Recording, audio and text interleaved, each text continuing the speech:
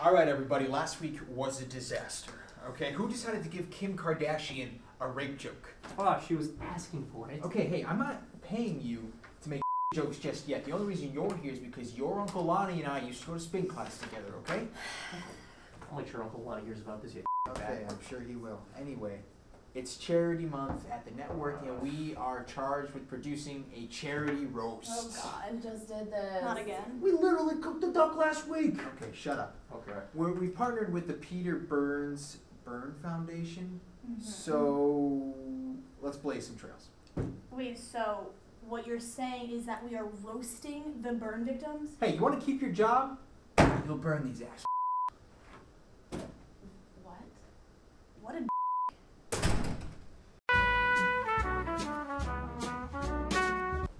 All right, people, now that you've had some time to think about it, let's set the world on fire. Alright, I got one. Knock knock. Who's there? Bravery. Bravery who? Every one of these people for being here tonight. Oh boy. No? What else we got? I thought it was good. Kings of Leon are here tonight. Sex on fire. Hell yeah. Ugh. Hell yeah. Yeah, I'm not trying to burn through our entire quarterly budget just yet, so can't afford them. So we've got Diane here tonight. Diane's a fan of that soulful music. Hey Diane, how about a little more earth and a little more wind, but a little less fire? Huh? Huh? Huh? Anyone? No? That was funny. Yeah, I'll have you clean out your desk later. What you got for me? Yeah. Heard a little bitty myself. Tim Peck is here tonight. A year ago, Tim had scalding oil poured over him in a hate crime-related incident. As the scalding oil soaked into his clothes, his tempered flesh was boiled alive, resulting in fourth-degree burns of an almost indescribable magnitude as his scorching clothes prolonged his agony. Alone, Tim's cries fell on deaf ears. His own, actually, as a catastrophe rendered most of his senses inert. But hey, Tim, there's one thing I gotta say to you. Haven't you ever heard of that Nelly song where when it's getting hot in here, you're supposed to take off all your clothes? Are you serious? What? Shut the up. Really? Really? That was supposed to be a joke. Yeah. That's really What? offensive, honestly. What? We can get Nelly. Are you serious? I'm out of here. You want me to call Uncle Lonnie?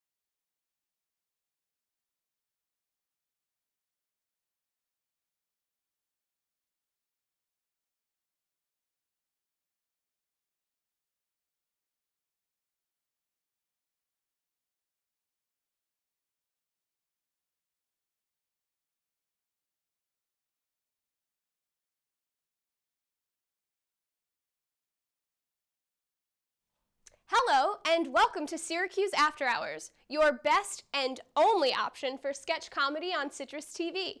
It's the first episode of this fall semester. Hopefully your summer was a good one. You wouldn't believe how crazy mine was. This one day, I went to the grocery store and bought what I thought were premium saltines. It wasn't until I got home and was crumbling them into my soup that I realized they were actually low sodium.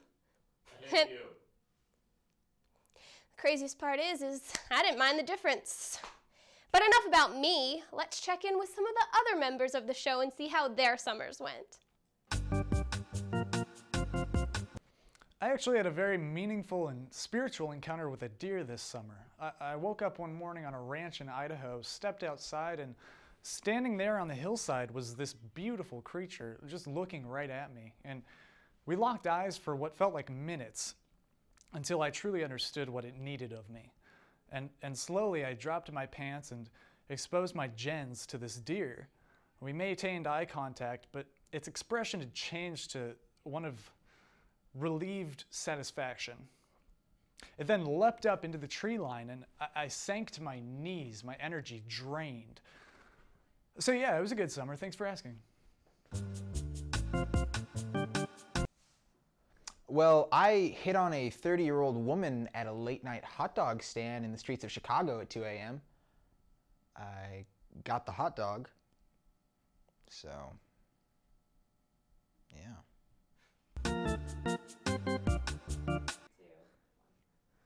I was in New York and I was wearing my Superman shirt, and I walked into a liquor store, and as I came out, a man said, "Hey man, I like your shirt." And I said, "Thank you." And he goes, "Is your name Steve?" Like Steve Superman, I guess. So it was a good summer. I jerked off a lot. And I helped. A lot. Thanks, everybody. Sounds like we had some pretty good summers. So we've got a great show for you. Stick around. I'll know if you don't. I masturbated Eli. Did we get that? Has this ever happened to you? What's that? What's that? Introducing the Sporta Potty. With our patented triple seal protection, your turd will go unnoticed. You can just look like you're simply sitting on the ball whilst you actually drop a deuce. And now I'm back in the game. The Sporta Potty comes in every sport: baseball, ultimate frisbee, and basketball. It's a slam dunk. I'll be right there, guys. Right after I finish my high-fiber breakfast and coffee. It's my third today. Thanks, Sporta Potty. The Sporta Potty, so you don't have to slow down if you want to take a massive dump.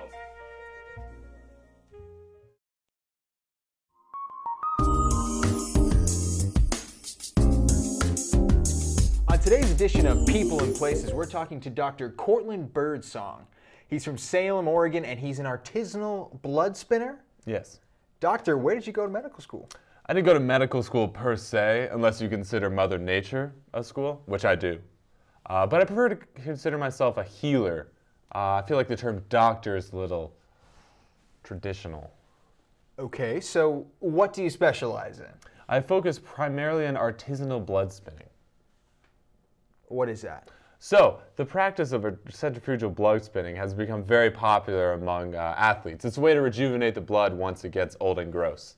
So it's like blood doping? Oh no, that involves many chemicals, pesticides, preservatives, and science in general, which I'm not about. Interesting. So who are your primary patients? Please, don't use the word patients. I like to think of more as blood containers.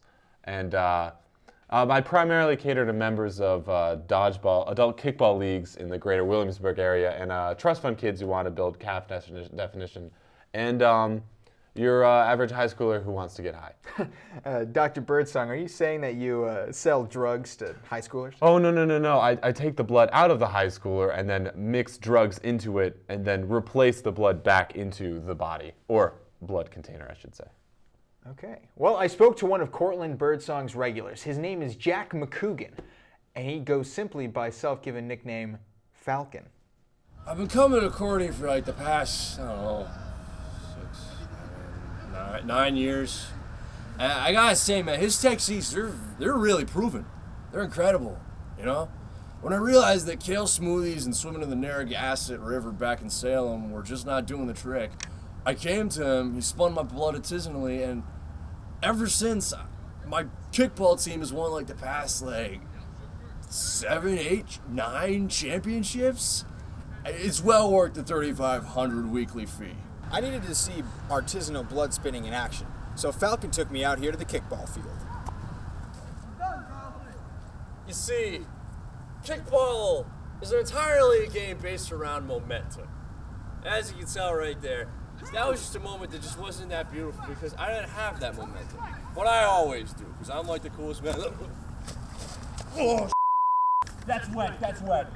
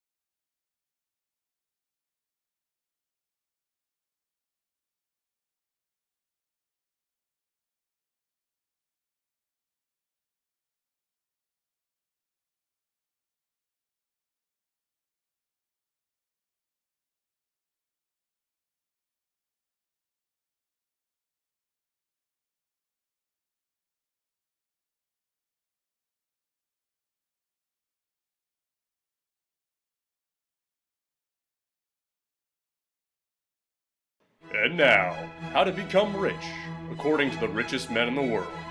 Oh, hello. Didn't notice you there.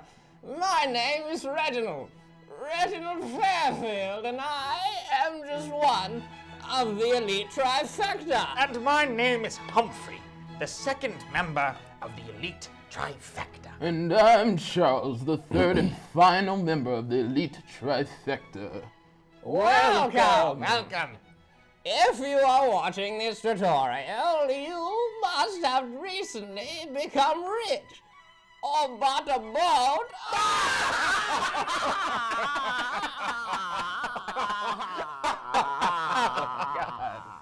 And as you probably have found out, being rich comes with a lot of responsibilities that you may not be used to yet. And that's where we come in. The goal of this video tutorial is to debrief you on everything you need to know as a rich person in society. Yes, there are just a simple set of rules that you need to remember in order to stay on top. Rule number 1. See to it that once you have made it, you'll provide no employment opportunities for anyone else who is trying to make it as well. More employees just means less money for you, your Swiss bank accounts, your multiple families, and your drug habits. Rule number 2, monopolize. It is absolutely crucial that you look for every opportunity to be in control of as many things as possible. In just this room alone, this trifecta, before you controls all of the internet, and all of the entertainment and media outlets, and just recently we became majority shareholders of the government, didn't we? That is right. That's correct. 65% the last time I checked. Oh, wow! It is so nice to know that we control so much. You're damn Skippy. You think the lights went out during the Super Bowl by accident? Please. I had to make 2 phone calls to make sure that was a closer game. Wasn't nearly exciting enough. And it's a good call that you made there, Charles. I think the NFL forgot who they were working for. A $9 billion industry.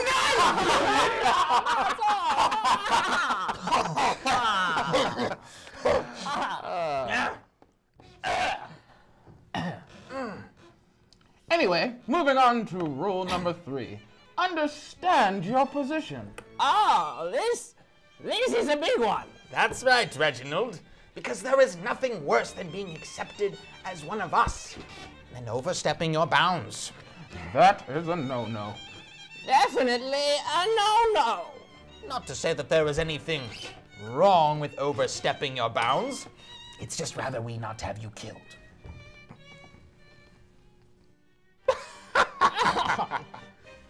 Oh, just a little joke. We're not all serious at all. No.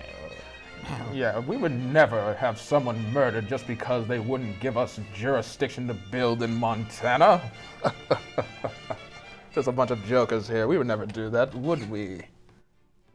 No. Of course not. All right. Getting to the last rule. Rule number 4. Go have fun. This one is the most important. What's the point of being rich if you're not having fun? After all, you're living out your peasant's dreams. Absolutely. Go out and live a little bit. Why not? After all, you earned it. Unless you were born to it like us.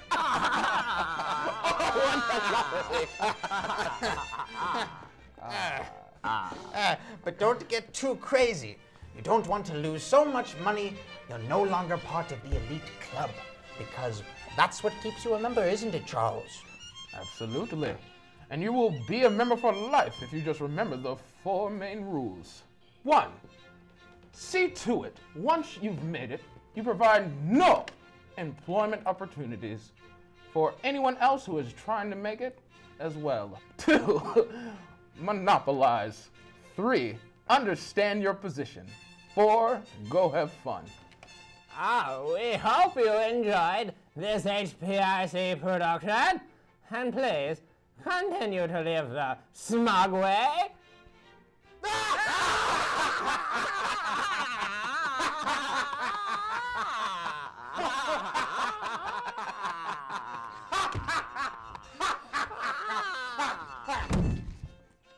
Oh no. We lost Humphrey. Another one bites the dust. This has been How to Become Rich, according to the richest men in the world. This is Syracuse Live with Eli Thomas and Will Roth. Welcome to Weekend Update, Syracuse Live. I'm Eli C. Thomas. And I'm Will Theron Roth. Recent legislatures made it legal for Chinese chicken manufacturers to not label their chicken as being from China. Consumers will be left to determine the country of origin from the name of the product, Super Tasty Yum Yum Happy Bird Meat. A recent study shows that Indian men have the least amount of sex of any group. We beg to differ because they still have some sex. A mom of a soon-to-be Harvard freshman released an ad on Craigslist under Sugar Baby for My Son to organize a girl to help her awkward son lose his virginity before he goes to school. The mother promised 4 tickets for a great concert to whoever of her friends would meet her son and ask to go somewhere and proceed to take his virginity. It is a joint effort with the Make a Man Foundation. Ray Lewis was featured as an analyst on ESPN. Ray even went on to speak about Aaron Hernandez's murder charge. This goes to show that you can murder as many people as you want as long as you have God's approval and 2 rings. A man infected 300 partners with the HIV virus. 300? Nice. Nice. Nice.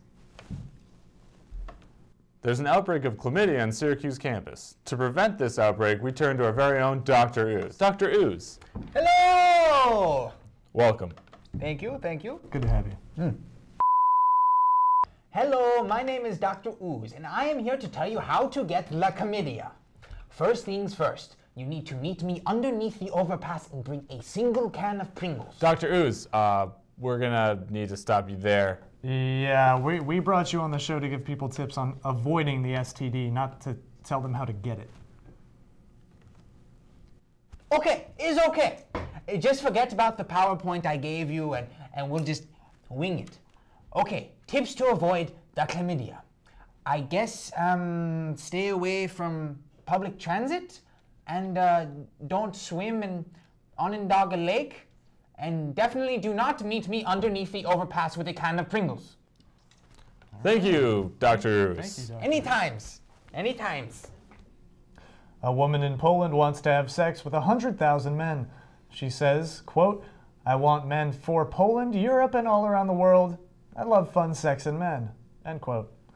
The first 1,000 men to have sex with her get a commemorative keychain, and the last 1,000 get gonorrhea. In Greece, a 16-year-old boy claimed to have shot himself in the foot accidentally. He later admitted to shooting himself in the foot on purpose to impress a girl. Said the girl, quote-unquote, ew. The irony wasn't realized until after. An English model recently had $31,000 worth of plastic surgery done to look like Pamela Anderson, which is almost as much as Pamela Anderson spent to look like Pamela Anderson. A homeless man was arrested for exposing himself on a ferry to Staten Island and will serve 20 days for public lewdness, whereas Miley Cyrus was paid $20 million for doing the same thing. Recently, a 19-year-old, while flying his remote control helicopter in a New York City park, attempted a trick with the helicopter when it flew into his head and he died. Undoubtedly, a killer trick. We will now have a moment of silence in respect.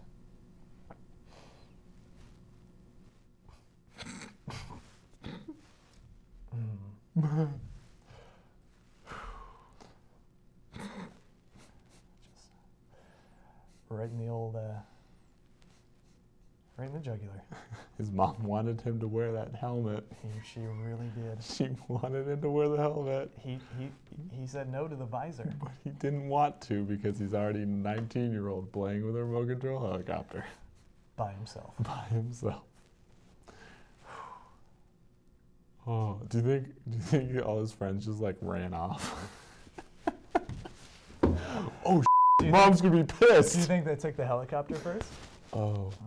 It's Do you think the probably helicopter was still spinning in his head? circles in his Because it head. goes upside down, and then it hits you, and then this is stuck in your eye, Yeah. and then that's right still in the, spinning. right in the ocular cavity. Or just cut him, and then it was just still, and then it flew off. It picked it up. It picked it up and flew off. Yeah, no, That's probably our utmost respect.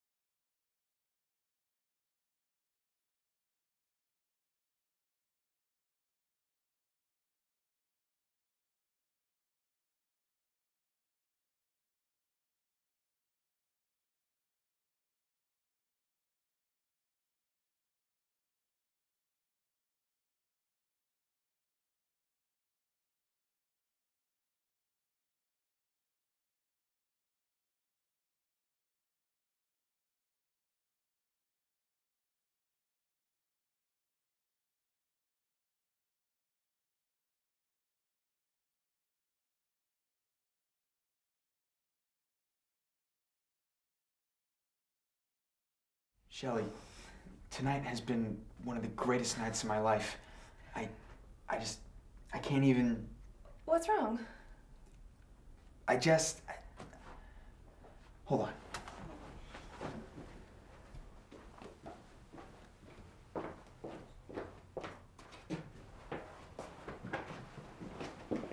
Ralph, I already said no to a threesome. Oh wait, hold on. Just relax. Barry is just someone that I use to help me say things in a way that makes more sense. Oh, sorry. Yeah, I'm not down with the two-man world, white and chocolate swirl, you know what I mean, baby? Okay, well, Shelly, here's the thing. I love you. He loves you, girl! And I see myself with you for the long haul. He sees you for the long haul, with kids and one of those blonde-haired dogs. You're everything that I want in a woman and more. You're one hell of a woman! Oh! You absolutely complete me. You complete Ralph? All he wants to do is put it in your mind! Hold on. Cool with the ad-libs there, dude. My bad, player, you got it. So basically, what I'm trying to say, Shelly, Will you marry me? Yes, Ralph, I'll marry you. Yes, she'll marry you. Gonna do it B.I.G. like Texas. And you're gonna get it in like Nexus. Because you connect. And then you're gonna get it in. Get it in.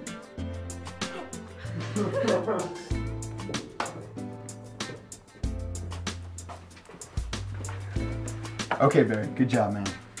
Your work here is done. Come on, man. Let me at least see the beginning, you feel me? No, Barry, come on. Come on, man. Come on, player. Come on, player to player. I'm trying to see some skin. All right. Just let me turn off the lights first. All right. Handle that.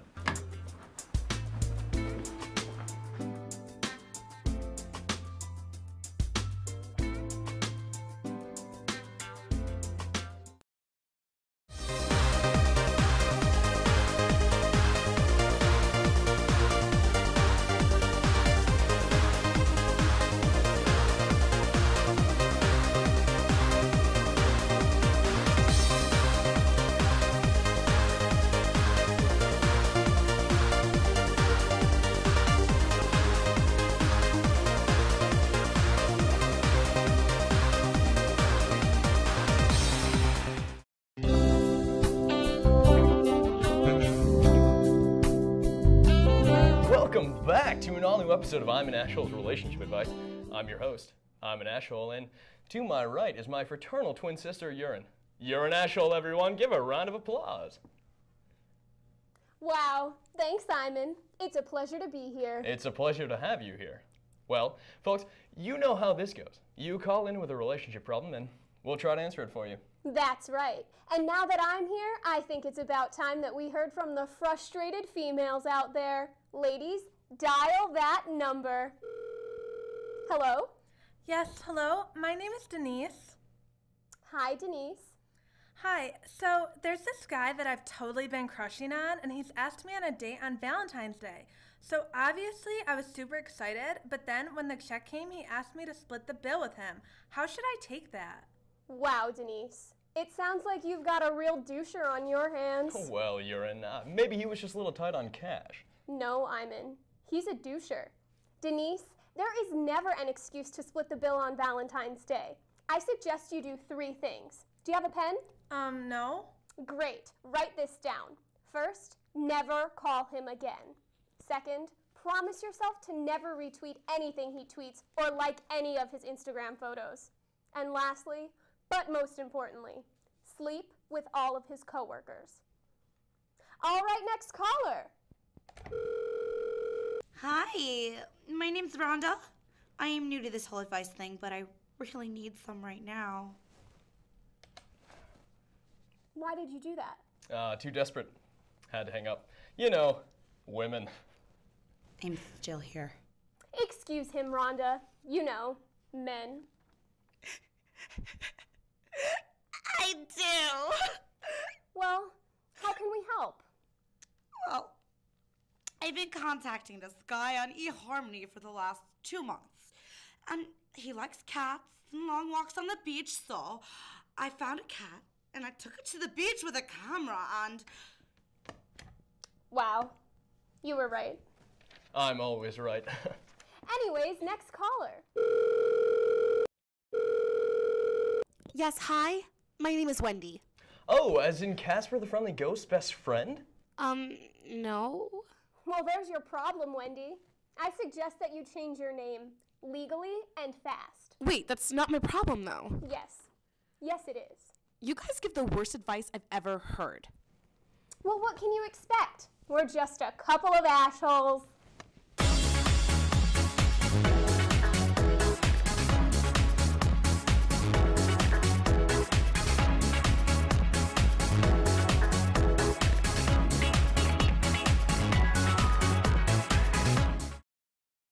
Syracuse After Hours. We're so dumb we couldn't pour water out of a boot with instructions on the heel. Syracuse After Hours. Like a handful of sand in July. Syracuse After Hours. It's a mouthful of wasabi. Syracuse After Hours. You want to see my impression of my mom real quick? Oh, me and your father aren't proud of you. Syracuse After Hours. Watch Syracuse After Hours. Even though it's only about half as sexually explicit as Zoom.